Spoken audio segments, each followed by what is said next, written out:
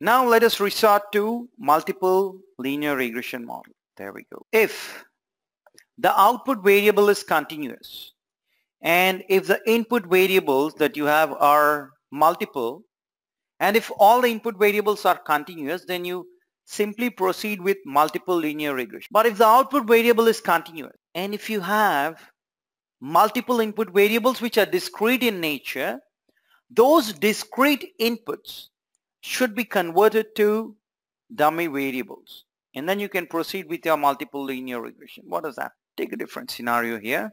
Say you have an input variable called make of car and it has 4 levels within that: petrol, diesel, CNG and LPG. If you have 4 levels, you need to create 4 different variables. You need to create 4 different variables. And if you look at the first one, since it's petrol, you place a 1 for petrol. For the rest of the values you give a 0. The second entry is diesel. So you'll have 1 for diesel and for the rest of the places you'll have 0. For CNG, you're going to have 1 for CNG and for the rest of the values it would be 0. And LPG, you'll have 1 for LPG and for the rest of the values you have 0. So on and so forth. This is how you create dummy variable. And here is the data set based on which we are going to build multiple linear regression.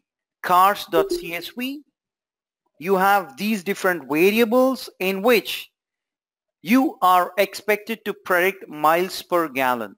We are expected to predict miles per gallon, and you have 4 inputs: x1, x2, x3 and x. Since all of these are in different units, probably you want to make them unitless by standardizing the data and then build a prediction model on the standardized data. Maybe you'll get better results. But let us not standardize the data. Let us try to build prediction model using this data as is. And then later on we will, try to build on top of that. Even before we build the model, even before we start with the multiple linear regression, let us understand the model assumption. For a simple linear regression, the equation is y is equal to beta naught plus beta 1 x. Since we have only a single input, if you have multiple inputs in this way, you need to write an equation in this way, which has multiple variables. Yeah, you just need to expand it, that's it. However, when we build the model, we also need to evaluate the model assumptions. This holds true for your simple linear regression also. But slowly we are trying to build. Yeah. First assumption is that your relationship between y and x should always be linear. This is one part. Another point that you need to bear in mind is they should be linear in parameters. For example, you can also build an equation like this.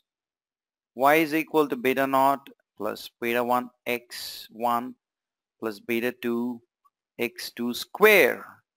You can have this kind of an equation also. That's acceptable. However, the relationship between y and x square will not be linear. The relationship between y and the parameters, which is beta naught, beta 1, beta 2, etc., that should be linear. Not just the relationship between y and x, but your parameters should end or enter this equation linearly. That's one assumption. Another assumption is about error. How do you get error? Errors is equal to predicted value minus actual value. We've already discussed and we have seen that also. So the first assumption of errors is that errors should be independently and identically distributed. That is, errors should be normally distributed. Errors should be independent of each other. And identically distributed means errors should have constant variance and errors should have zero mean.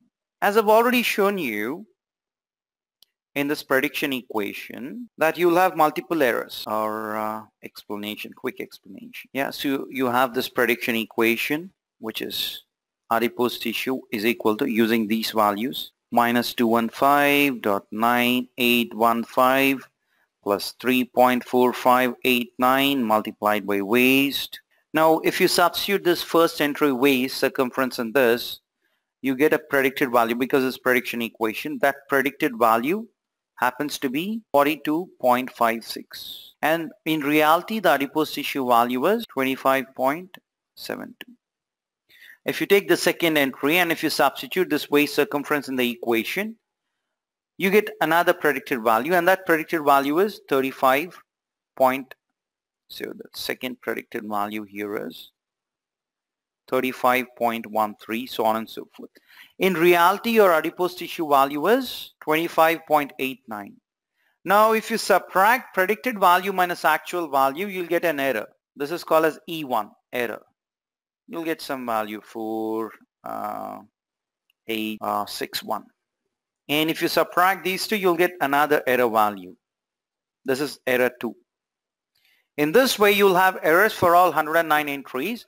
You can of course calculate the average and variance for those errors. Yeah, and errors should have zero mean, average should be 0, and it should have constant variance. Variance should not be too much. So if you just plot it, think about the ICC cricket ball example. You have the circumference of cricket ball as 229 to 224 mm, and you were plotting each individual data point in that way. In that way, if you plot each error value, the variance should be constant. I mean, it should not decrease or increase. You should not see any pattern as such. Meaning, your errors should not be in this way, or should not be in this way, or there should not be any cyclic pattern, etc. That is what it means. And if the errors are constant, it is called as homoscedasticity.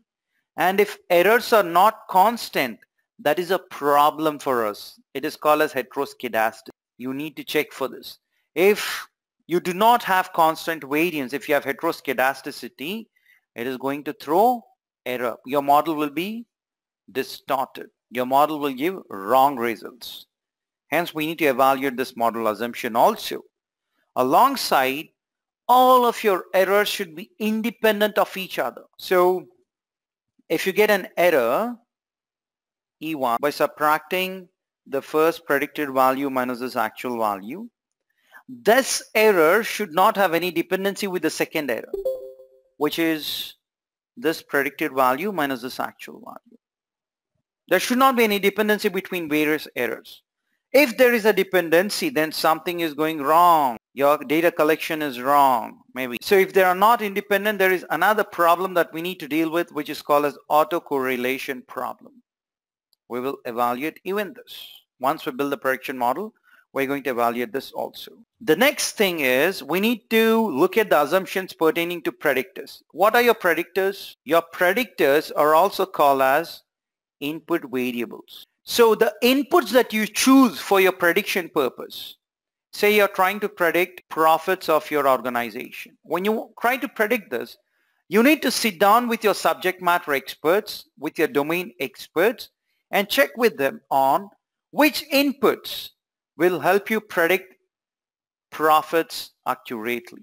So you should not randomly say that, hey, these are all the inputs that I have, so let me choose those. No. Your inputs which you select should never be random.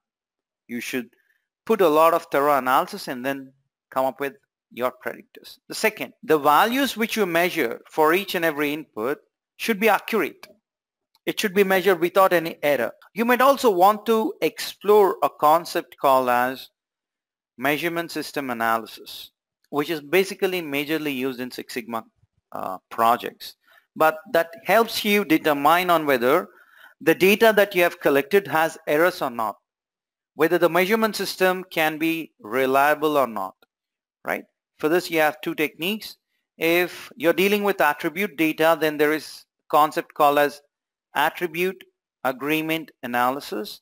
And if you're dealing with continuous data, you go with a technique called as gauge R&R, repeatability and reproducibility.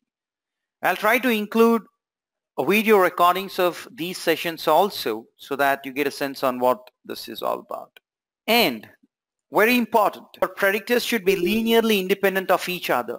If there is a dependency between different input variables, That means there would be a collinearity problem. That's called as collinearity problem. So there is some kind of interaction going on between these two input variables. And finally, we have an assumption pertaining to observations.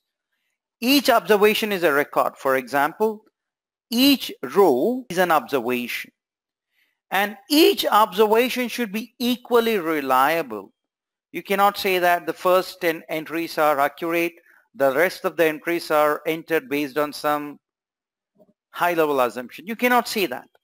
Each and every record, each and every observation should be equally reliable. So we have to build a model and evaluate a model for these assumptions. Only then your multiple linear regression would be complete.